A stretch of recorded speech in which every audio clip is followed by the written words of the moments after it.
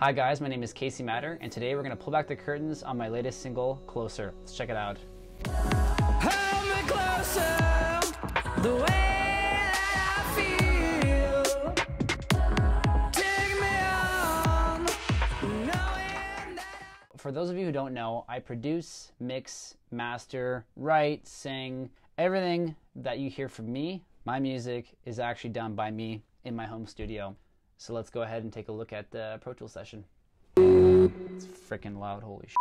So when I write a song, I need something that has to inspire me. And that can be anything from hearing something on the radio, maybe while I'm playing guitar, I'm playing something kind of catchy and I think it's cool and I can write to. It could even be like a breakup or something, or an experience that happens in life where you just feel like you want to talk about it or sing about it. However, for this instance, this song, the inspiration was from this vocal line that I actually found. Check it out, it's right here.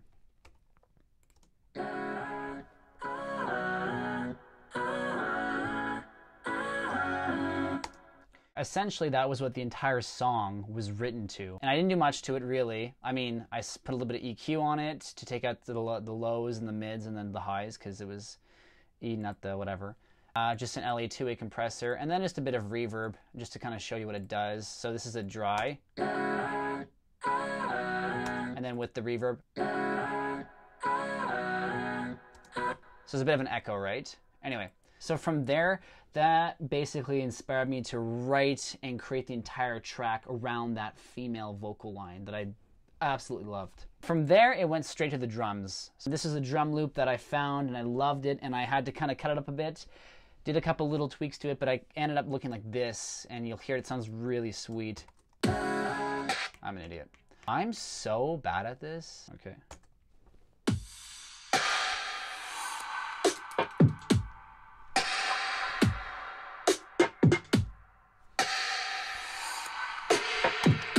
So there's a lot of space going on. Obviously you can hear it's super, kind of has that EDM sound to it. I loved it so much. I said to myself, this has to be in the song. It has the presence. It's at the right BPM. I knew I wanted to have it. It had a lot of air and reverb. But it's funny though, once I start writing, once I start putting things into the song, my brain starts to hear more things. So this loop right here, I'm hearing it.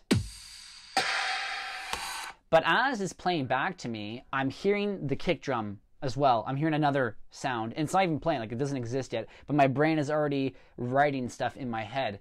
And that's when I decided to basically grab this drum track right here. Right? And that together with that I felt was like, kind of had like an EDM presence, but it felt right to me in the song. And you hear that.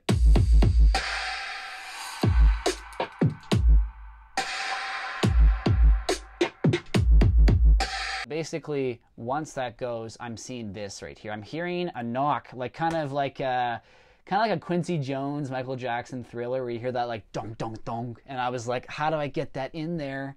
And with a bit of reverb and sound sampling, you get this kind of, all of a sudden we have this knock right here.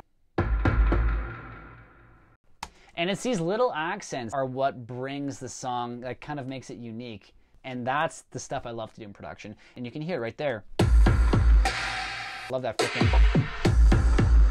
Oh. I freaking love that. Essentially, that was basically it for the drums. And then the kind of really, the kicker that you probably hear it subconsciously, but you don't actually recognize it's actually happening, is this bad boy right here. So at that point I was like, okay, I'm loving where that's going. The drum track is beating hard. There's this really cool vocal effect going on. I wanted to write some synths for the verses, right? So the chorus was kind of established. Now I was like, okay, I need to write a verse. From there, I'd have to find out synthesizer I used.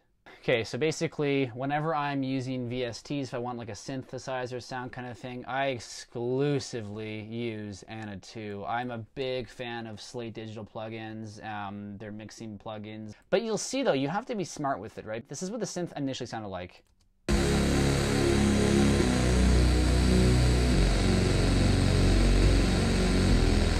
That was the initial sound source. That's how the synth started. And then from there, all I did was I basically added an EQ and I just took out all the highs and then some of the lows as well and some of the mids. And you'll see right away, it's a totally different sound now. Now it's this.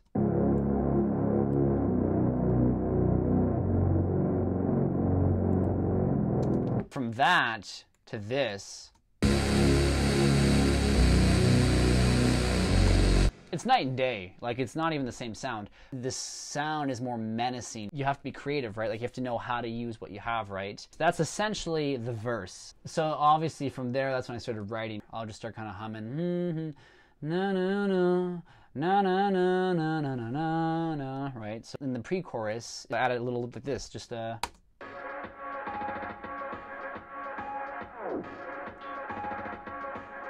and you almost don't notice it. That's the crazy thing. But it's just there, and it's just even enough to keep that subconscious hunger for more, or thirst for more, quenched, basically. Let's move right to the vocals. Vocals are obviously an important part. It's the part I probably hate doing the most because I'm not really a fan of singing. Vocals. Let's look at the vocals real quick. This is disgusting. If Leslie Brathwaite saw this, he would be disgusted in me. So here's basically the lead right here. Anytime, name a day when you were born. Okay, so basically EQ it a bit, add some cool effects, consolidation, saturation, EQ, revival just gives it more body. I also added a C6 multiband compressor. I learned that from Josh Goodwin. He's like an amazing engineer. You almost don't notice it, but it gives the vocals more life and more room. Like it's now, like I feel like the waveform is moving now. It doesn't seem so stale. On my vocals, and for anyone's vocals really, LA2A compressor every time. It's just makes it sound sweeter, and I love it. Then obviously we have some doubles here. Usually for the backing vocals, I don't actually pitch them. I keep them pitchy because I find they add more thickness to the vocal. For the chorus, here's the lead. Come closer, the way that I feel. It is hitting that saturation hard, and that's what I wanted. I wanted that saturation to make it sound dirty. So we'll look at some of the vocal layers. This is something I kind of am still learning on the go, is layering vocals. I did it a lot with Justine, who featured on my last song, So Alive, but I've never really done it with myself. So this was kind of the first song where I really tried to like layer my vocals. So here's the yell. The way that I feel. So here's some background, just so you can hear kind of what I did. Here's the background. The way that I feel. And again, it's just adding thickness to the voice. And then we have, I think this is harmonies. The way that I feel. And then for here, I just have a talk. For the chorus, you know, depending on what's going on. But for this one, I wanted to have like a bit of a talk just to kind of thicken the vocal a bit more. Hold me closer. The way that I feel. That's it, right? Add a bit of lo-fi to make it just a bit more thick. And for the final chorus, I added a couple extra things in. Obviously, when I did this, I added the way that I feel. And I like that. I had already recorded the talking, so I was like, I need to get a bit more thick. So I just use Little Alter Boy. Just kind of the way away. Just changes the formant you're using for your voice. And you'll hear it right away if I play it here. Here's the bypassed. The way that I feel. Engaged. The way that I feel. And you can adjust this. You can make it really thick if you want. You can go like.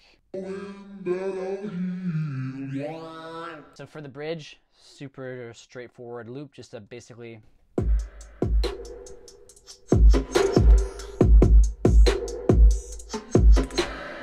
I loved it. I thought that was great. So I just threw it in there. And then the little organ.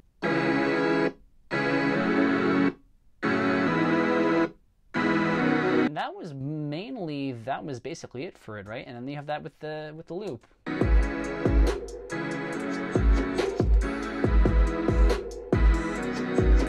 I don't know how I feel, like whatever. For that, I just added a bit of compression. And then obviously to kind of bring the tension up, I added this little... Turn everything off so you can hear it.